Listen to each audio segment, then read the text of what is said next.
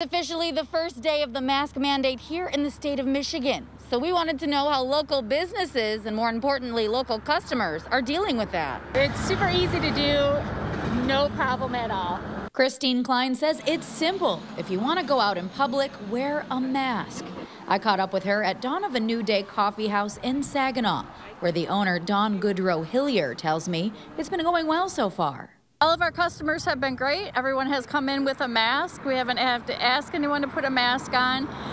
We have outdoor seating at this time, so we're serving people right at the door. She says although everyone has been complying and wearing masks, it hasn't been easy for her or her staff to work while wearing them.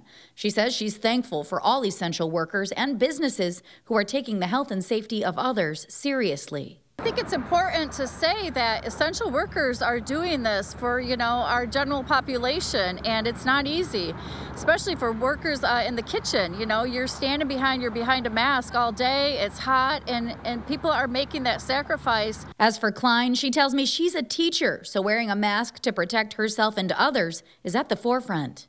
I'm a teacher, right? And so please wear a mask so we can get kids back in school and be supportive of others. In Saginaw, Ashlyn Hill, WNEM TV5.